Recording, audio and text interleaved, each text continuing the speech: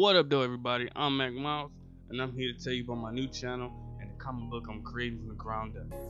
First, a little about me. I'm 28, I'm married, and I got 5 kids, and I live in frosty ass Michigan. It's snowing outside right now, so it's frosty.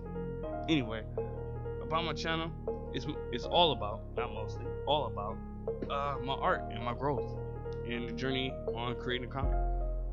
Any and everything that I go through, I will be telling everyone in the world.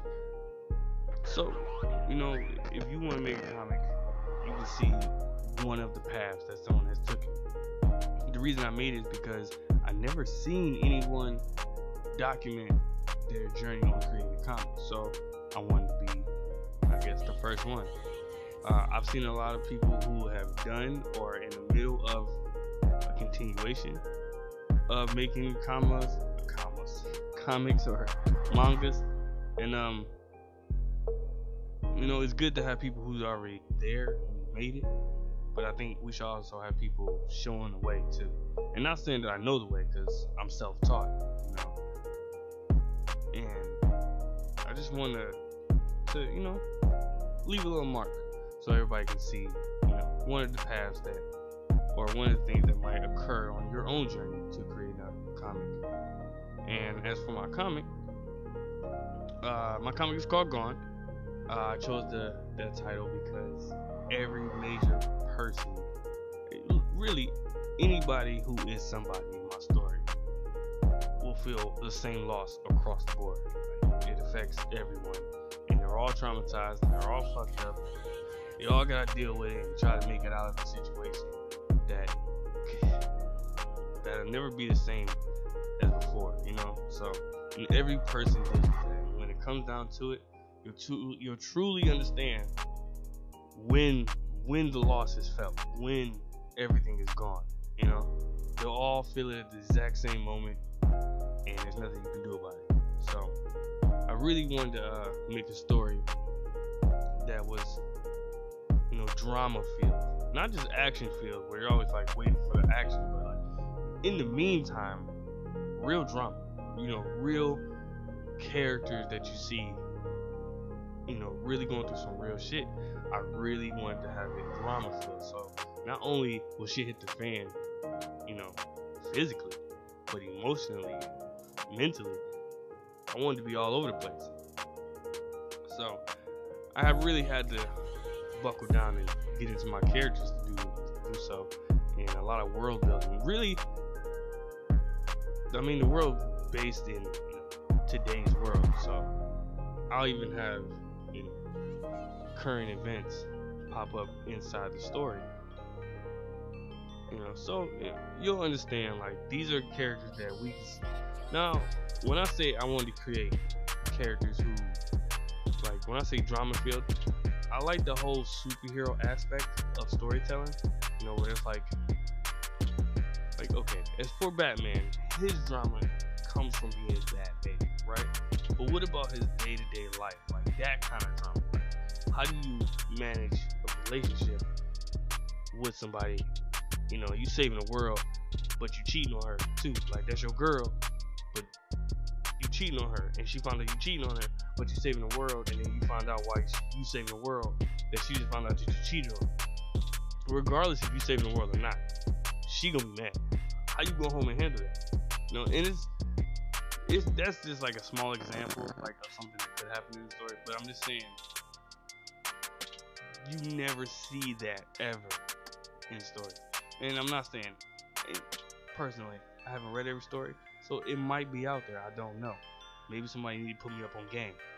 But I'm just saying, as far as mainstream superheroes go, or in any manga that's mainstream, you never see anything like that.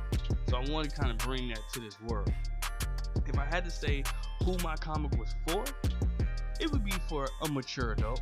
I'm not really gonna have any nudity or anything, but it will get messy, it will get bloody, it will be sexual slurs and real life conversations going on. So I wouldn't let my kids read it, but I wanted to make it real life. I didn't want to sugarcoat and water down something, because I just feel like you don't get that too much. And as far, I mean, lately I've been reading more American comics and superheroes, and they have gotten better with, making them more personal and, making them feel more real. So, but overall, you just never really see that stuff. Now, at the same time, for my characters, I really had to buckle down because I really wanted to make real life people that you never get to see on TV. And when you do see them, they're always viewed in an opposite way. So I had to really make my cast diverse.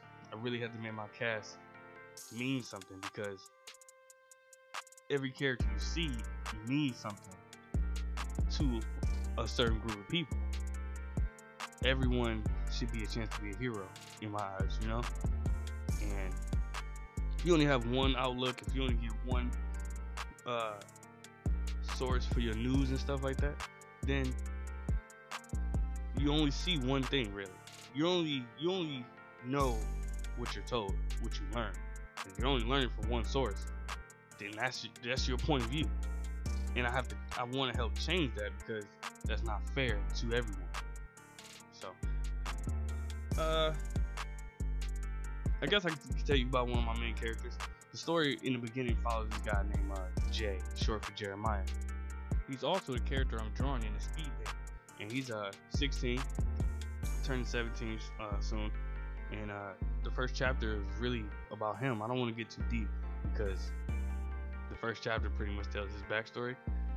But he's pretty much a typical street nigga. Like, he does typical street shit. He's in the hoods, he's smoking weed, he's selling weed, he's doing shit that he shouldn't be doing as a kid. But at the same time, he really is influenced because his dad is part of a mob, and they some real gangsters, and they do real shit. The problem is his dad doesn't view life like a street nigga. He views it like there's more out in the world, and he's trapped in the position that he's in because he's part of the mob. So he's always trying to tell Jay that there's another way.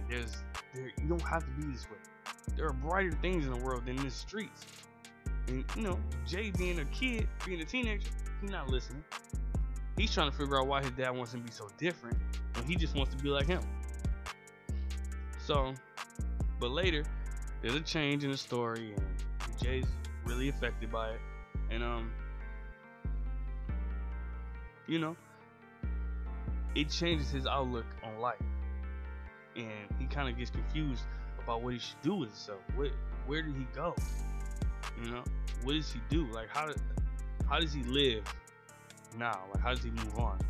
So he just, and I had to put him in a situation where he had an opportunity to prove himself. So, quick shout out to the producers who beats I borrowed. Speaker Bangers, Astronaut with the first beat, slapping. Hope you enjoyed the vibe that I'm trying to provide here. Just wanted to give you guys a little piece of me. Second beat, Cash Money AP, OG, which go check out him. Go check out Cash Money. And Bears Make Beats, Doses, fire. But that's all I got for you guys today. So I just want to say thank you. Please like and subscribe, and come back next Tuesday so we can rock out. All right, this is MacMiles, and I'm out.